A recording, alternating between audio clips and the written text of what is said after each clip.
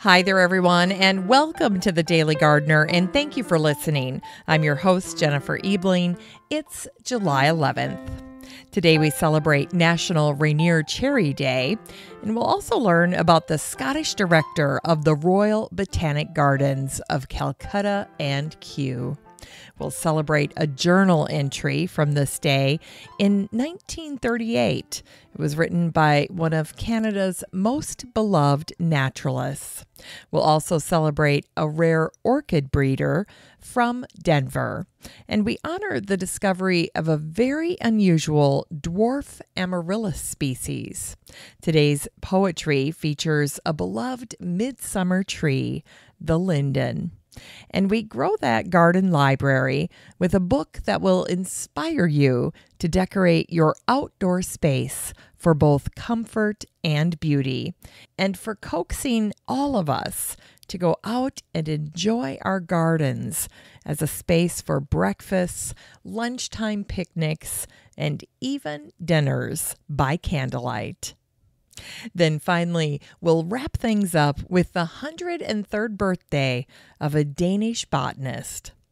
But first, let's catch up on some greetings from gardeners from around the world and today's curated news. First up is an email from Enrico Della out of Florence, Italy. Enrico shared a picture of the different varieties of tomatoes that he grows in the kitchen garden where he works in Florence. In the center is this beautiful black tomato. It looks like he's growing a little lemon tomato and some other nice varieties as well. Just beautiful. Then next up, Danny Perkins in Western North Carolina shared a beautiful clip of his garden. He's got echinacea and black-eyed Susans. I think I maybe see some salvia there and some type of umbel. In any case, this clip is showing his flower beds that flank a gravel path. It's very, very pretty. Then finally, Christy M. in Arizona sent pictures of the before and after of her garden. Actually, it's an entire makeover of her backyard space. And it's really just incredible. They installed a beautiful backyard patio area. It's flanked by gardens all around. She installed some outdoor curtains along with mosquito netting so they can enjoy it well into the evening. And then she has an entire corner of her garden that's devoted to growing sunflowers. And they are huge. They look to be about 10 feet tall already. They extend way above her privacy fence. Christy writes, "I'm so glad that we finished this project and now we can enjoy it for the rest of the year."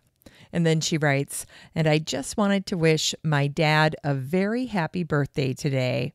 And he loves gardening as much as I do. I learned my passion for growing sunflowers from him." Well, that's it for today's Gardener Greetings. If you'd like to participate in the Gardener Greetings segment, just send your garden pics, stories, birthday wishes, and so forth to Jennifer at thedailygardener.org, or you can share them in the Facebook group for the show. It's just that easy. Here's today's curated news. Jan Berry over at The Nerdy Farm Wife shared a great post recently called How to Harvest and Dry Flowers and Herbs from Your Garden.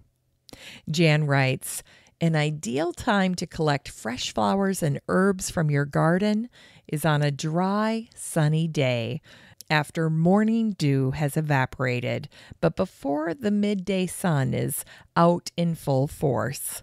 Some flowers, like dandelion, chamomile, calendula, and lavender, can be dried whole. The petals from large flowers, like roses and hollyhocks, should be separated from the flower head before drying. An exception to this is if you're drying small rosebuds. They can also be dried whole, but just be sure to turn them a few times a day so that one side doesn't dry flatter than the other. Well, I loved these tips from Jan about all the different techniques that we can use to dry our flowers. And she also had a few additional tips for flowers like elderflowers and lilacs. She writes, I dry flower clusters like these upside down on a towel, and that helps preserve some of the shape. Small branches of leaves that easily lay flat when placed on a surface, like elderleaf, can stay together while drying.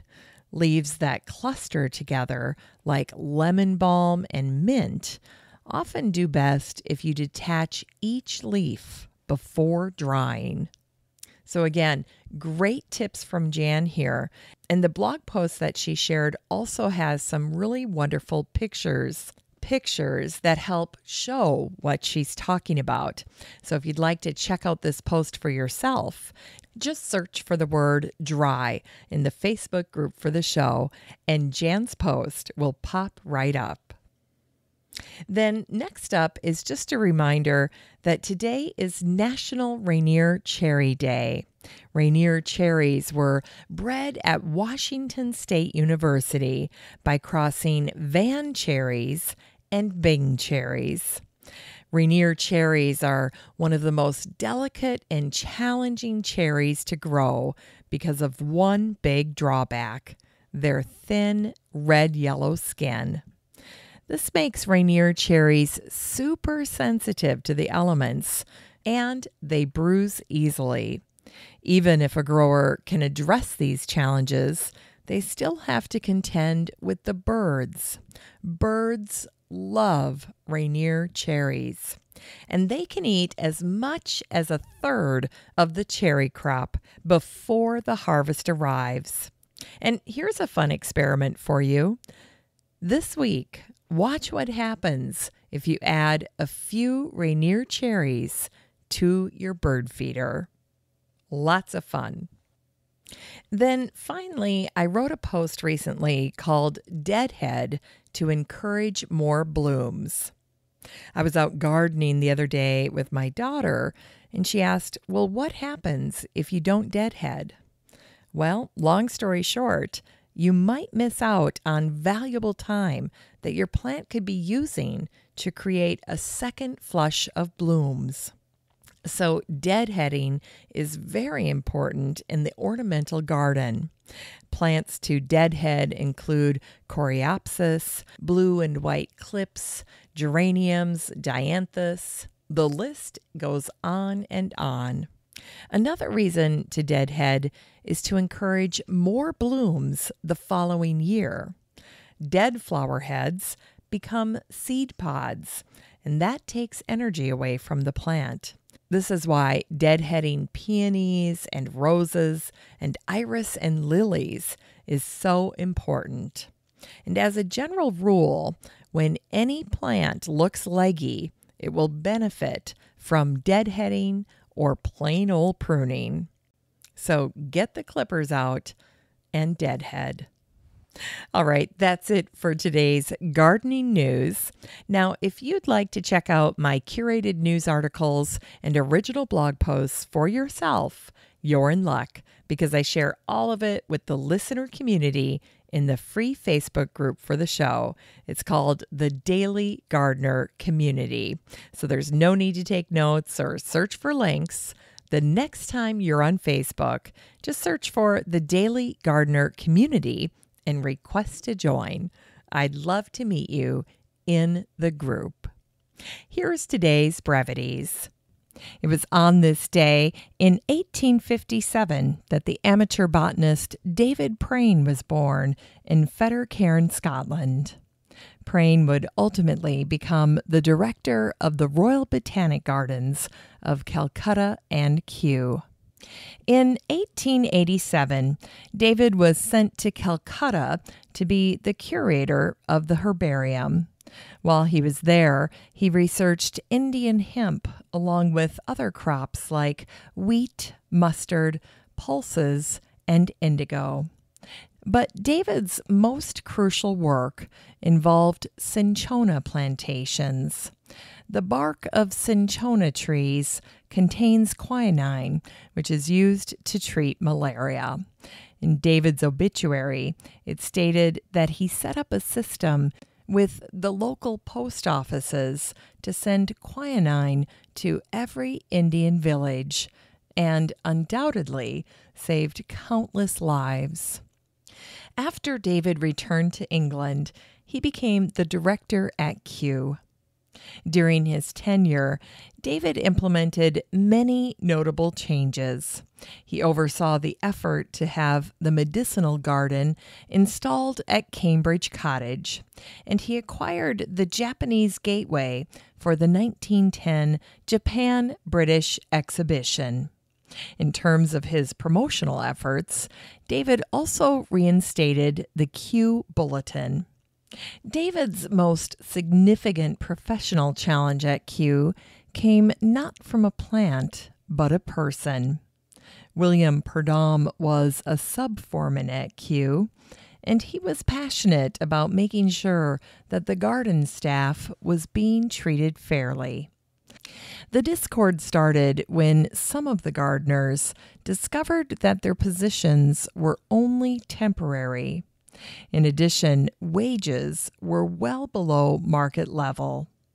Even though all of these challenges were legacy issues that David had inherited, the problems fell squarely on his shoulders. David's humble origins gave him a heart for his workers, and he did his best to mediate the situation. While David stayed professional, Purdom made it personal, and he pressured David relentlessly. Finally, when he felt, despite his best efforts, that Purdom would never be satisfied, David forced the issue. He basically said to the powers that be that they had a choice. It was him or Purdom. In the end, David got the support that he needed, and Purdom moved on. In a noble gesture, David worked to get Purdom a lead spot on the expedition to China, sponsored by Harry Veach and the Arnold Arboretum. Today, history looks back at David Prain with admiration that he could recognize the talents of an employee even while disagreeing with him, acting with both fairness and integrity. And it was on this day in 1938 that the Canadian naturalist Charles Joseph Sariel wrote in his diary. He said, "I find it hard to come in from the flower borders. My pansies are a garden of enchantment in themselves. People who love pansies should grow them from seed. I took the advice, and I have never had such a profusion of bloom and of so many colors." And it was on this day in 1941 that the Amarillo Daily News ran an article featuring Charles Sumner Lambie, who was a Denver area civil engineer by day and a rare orchid breeder by night. Charles grew up in Pittsburgh, tending his family's garden. He later married Margaret McCandless, and together they raised 9 children. As his engineering firm became successful, Charles's wife said that he turned to the hobby of raising orchids as a means of relief from the stresses of his job. Charles shared an upside that he discovered about greenhouse gardening. He no longer suffered from hay fever as he did when he gardened outside. After sharing the various types of orchids that Charles grew, the article then shared his method for documenting his plants. It was pretty elaborate. Here's what it said. Mr. Lambie has a card index file on each plant. Here's a sample entry from the card of the orchid Talisman. Talisman, 6 inches, December 1938, Christmas, winter bloomer, October to early summer, variable, flowers large, sepals and petals, light to dark rose, lip dark rich crimson, throat purple with yellow gold veins. Ugh, can you imagine having all of those cards now? What a legacy. And then the article continues. Mr. Lambie puts a protective canopy over the orchids when they are in bloom, and he sprays them several times a day. When Mr. Lambie leaves town on business, Mrs. Lambie takes over the spraying and watering. As the reporter for the story was leaving, Mrs. Lambie showed him a small orchid and shared that Mr. Lambie was given the orchid when he subscribed to an orchid magazine. The orchid is called the Charles Lambie Rittenberry orchid, and it's named for their grandson. And of course, it receives very careful attention, Mrs. Lambie added with a smile. And it was on this day in 1950 that a very unusual dwarf Amaryllis species was collected in Peru by the eminent botanist Dr. Ramon Ferreira. Dr. Ferreira sent the bulbs to another botanist named Hamilton Traub in the United States. Unfortunately, the bulbs experienced frost while they were in the mail. Some of the bulbs were totally destroyed, and the surviving bulbs all had some level of damage. It took almost 18 months for Dr. Traub to nurse the frosted plants back to health. In recognition of his patience and skill, the Amaryllis was named Hippeastrum traubii in honor of Dr. Traub. In Unearthed Words, today's words are all about a tree of July, the linden tree. This first one's from the American poet and author William Cullen Bryant, and the poem is called Linden. The linden, in the fervors of July, hums with a louder concert. When the wind sweeps the broad forest in its summer prime, as when some master hand exulting sweeps the keys of some great organ, ye give forth the music of the woodland depths, a hymn of gladness and of thanks. And here's a poem called Linden Bloom by the American poet and author Amy Clampett. Before midsummer density opaques with shade the checkered tables underneath, in daylight unleafing lindens burn green gold a day or two, no more, with intimations of an essence I saw once in what had been the pleasure garden of the popes at Avignon, dishevel into half or possibly 3/4 of a million hanging, intricately tactile, blonde bell pulls of bloom.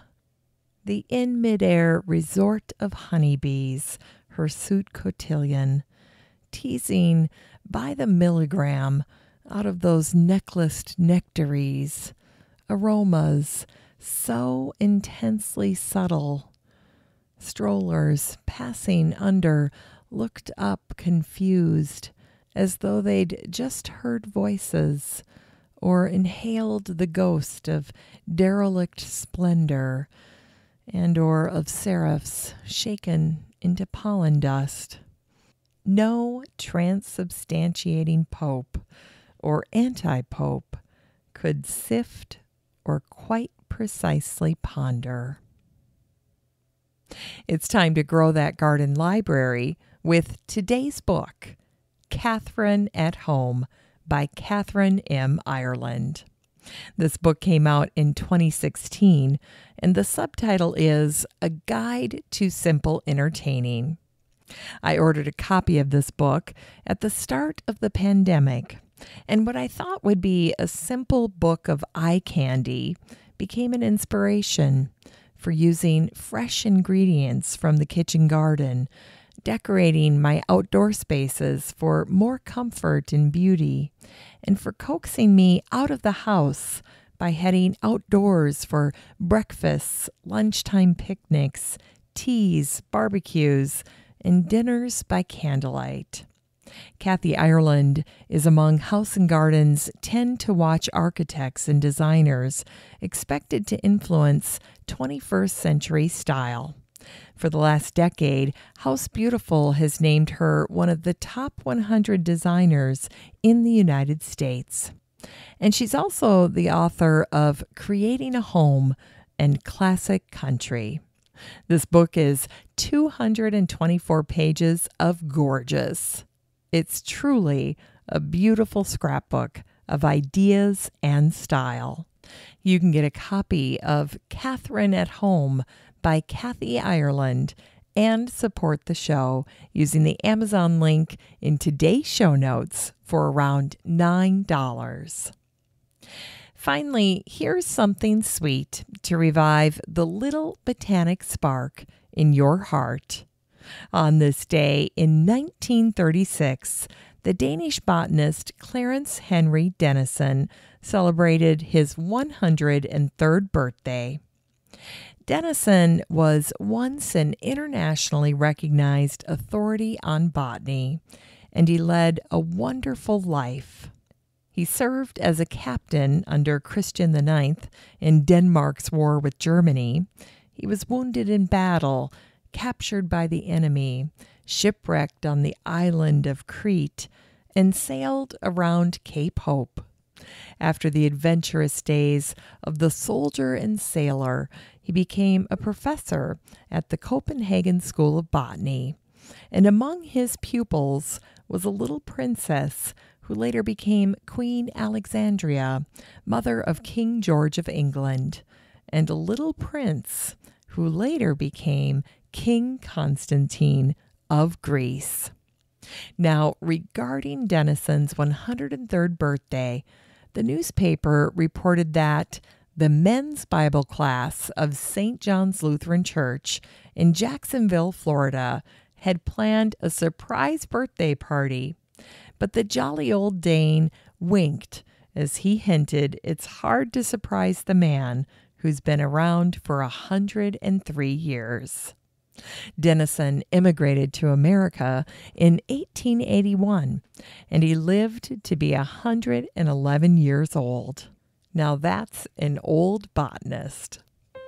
Thanks for listening to The Daily Gardener, and remember, for a happy, healthy life, garden every day. The Daily Gardener is produced in lovely Wyoming, Minnesota with the help of Paige Mance, Brooke Bierbaum, Kiana Rayleigh, Maddie Doyle, Natalie Decker, and Eric Begay. You can find The Daily Gardener on all your favorite social media. You can follow the show on Instagram, and listeners always have a standing invitation to join the free Facebook group for the show. Just search for Daily Gardener Community the next time you're on Facebook and request to join. All the stories and books that are featured on the show can be found over at thedailygardener.org, thedailygardener.org. And while you're there, be sure to sign up for my free Friday newsletter. Last but not least, you can share your own gardener greetings on the show by emailing me at jennifer@thedailygardener.org. I'm your host, Jennifer Ebling, and as always, have a great day in the garden, and we'll see you tomorrow.